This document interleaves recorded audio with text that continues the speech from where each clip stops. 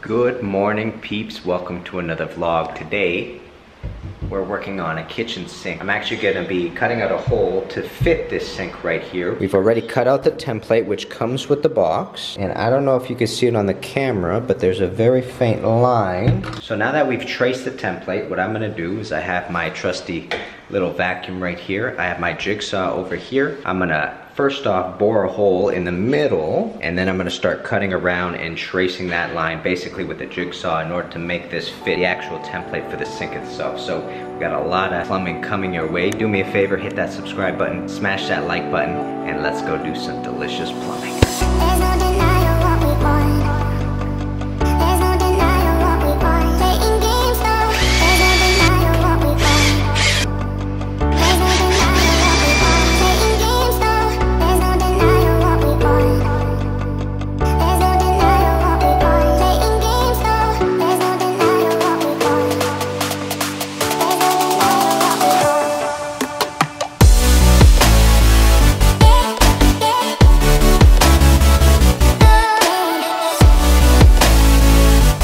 There's no denying what we want. We got the hole cut, looking pretty straight so far. We're gonna do a bit more vacuuming and cleaning, and then we're gonna start installing it. Let's go.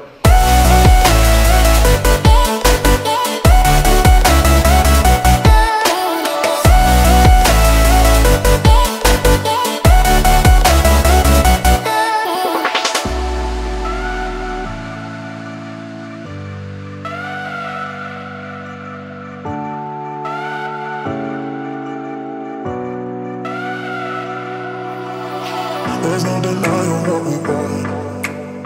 There's no denying what we want. Playing games, no. There's no denying what we want. There's no denying what we want. Playing games, no. There's no denying what we want. There's no denying what we want. Playing games, no. There's no denying what we want. There's no denying what we want.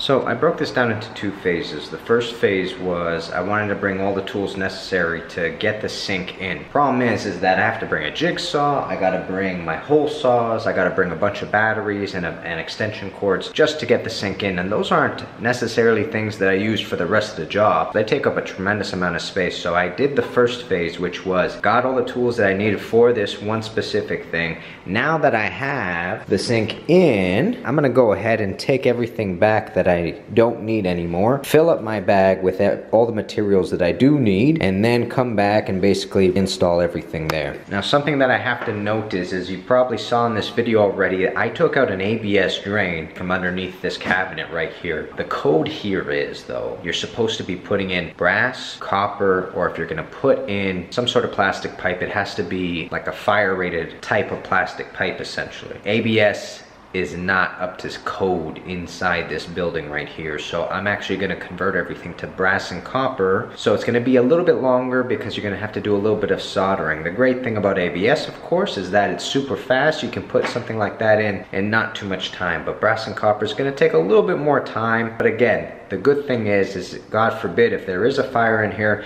there isn't gonna be much smoke being produced by these materials. That's the whole point of it. You don't want smoke to travel to your neighbors above or to your neighbors left and right and have that affect them and potentially be a lethal way of them trying to get out of the building. So I'm gonna go get all the materials that I need, and then we're gonna continue doing some delicious plumbing.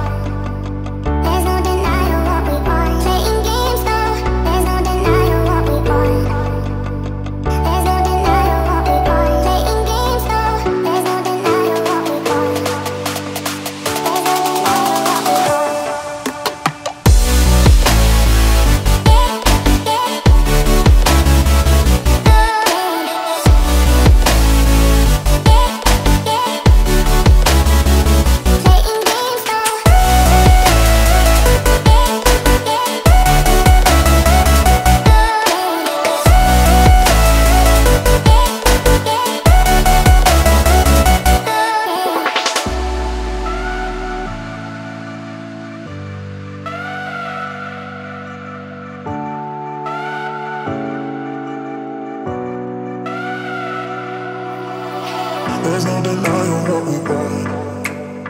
There's no denying what we want. Playing games, no. There's no denying what we want.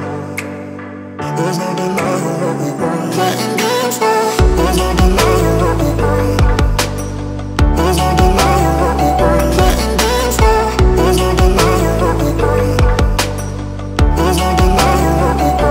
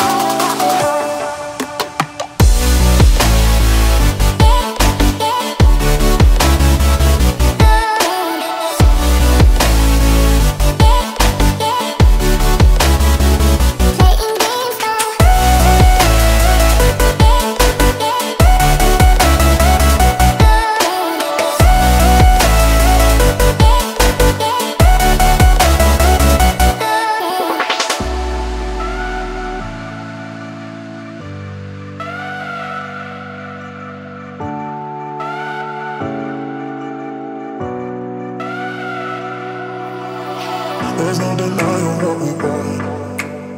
There's no denying what we want. Playing games, no. There's no denying what we want. There's no denying what we want. Playing games, no. There's no denying what we want. There's no denying what we want. Playing games, no. There's no denying what we want. There's no denying what we want.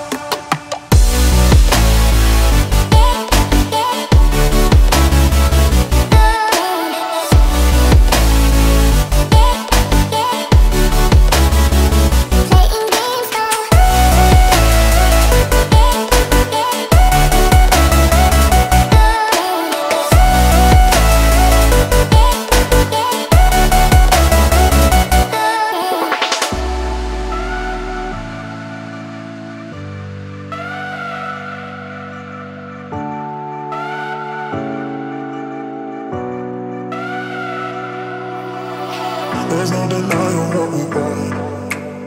There's no denying what we want. Playing games, no. There's no denying what we want. There's no denying what we want. Playing games, no. There's no denying what we want. There's no denying what we want. Playing games.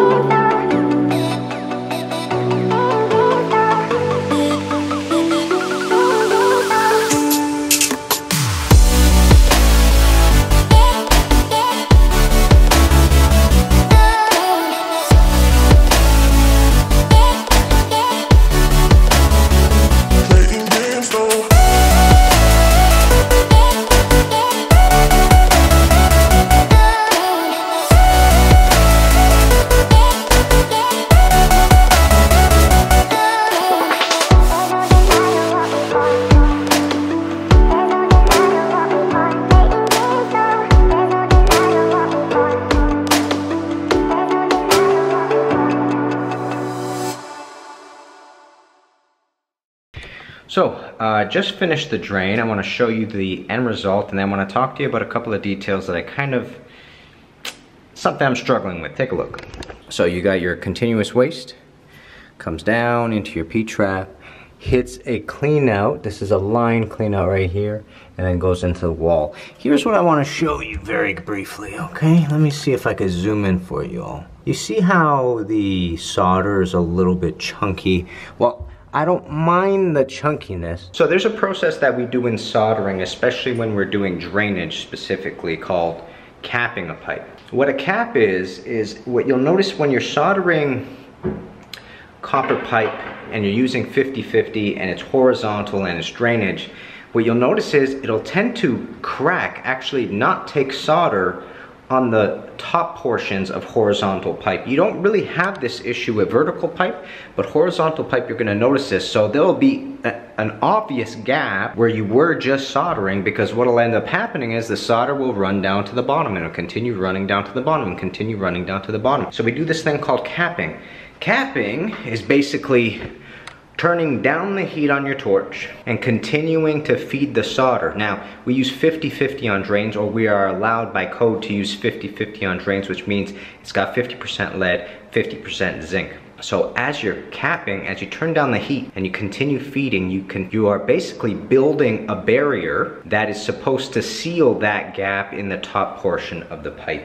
The only difficulty is that I'm using the MAP gas, as you can see over there. The MAP gas is really nice in tight situations. It's nice not to lug around a C-tank. But here's something that I gotta say, I actually really miss the C-tank. And I also really miss the B-tank, because the torch tips and the regulators on those, you can get a really beautiful fine flame on it, which allows you to cap so much prettier than I just did right there. And it came out a bit chunky, and that, you know, and I'm talking about very fine details right now, which really won't matter, because at the end of the day, it just has to be watertight, right? But if I had my way with it, if I could change one thing when it came to plumbing, it's that I would somehow try to get a regulator that gives me the same flame that I can get on a C-tank or a B-tank than I can with this torch, with this MAP gas torch right here. So I think that just means I'm still in the market looking for a different type of regulators for the MAP gas right there. There might be something out there that actually can do it for me. Aside from that, I mean, again, this is a nitpicky kind of conversation right here, but it's just something over 7, almost 8 years of plumbing that I've just come to enjoy more. I really enjoy the flame on a B-tank or a C-tank. And then in regards to a MAP gas, I love MAP gas because it's not heavy. You could take it anywhere. You could go inside the cabinet with it. I mean, it's super versatile. So that's why I carry that bad boy with me. And that's why I also have the B-tank in the truck in case it gets real and I gotta do large diameter pipe, for example. So let's go on to the next phase, which is testing, and see how it goes. There's no denying what we want. There's no denying what we want. Playing games, no. There's no denying what we want. There's no denying what we want. Playing games, no. Alrighty, moment of truth. Let's go.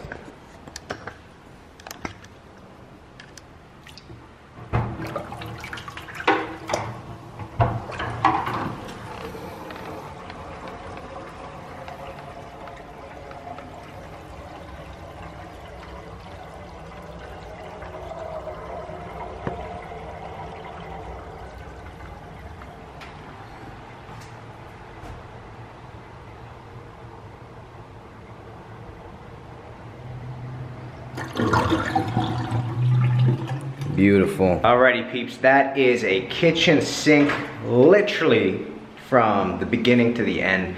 I know a lot of plumbers don't typically install the sink themselves. Usually that's something that the general contractor does, and then we just come in and go ahead and install the pipes the way we need to, the way we train to in our careers. Over the years, I've been asked many times to actually do this kind of work, so I figured if you ever are gonna be doing it yourself, now you know, now you have a reference as to how it's done, how I do it. You know, you gotta make sure you have that template ready. You gotta make sure that you measure to the correct size and that you center it correctly, and then everything else should fall into place. So peeps, thank you for watching. Do me a favor, if you haven't already, hit the subscribe button down below. Hit that bell notification if you can. Smash that thumbs up button, and I'll see you plumbers very soon. Kenny Molotov, guys. Peace, baby.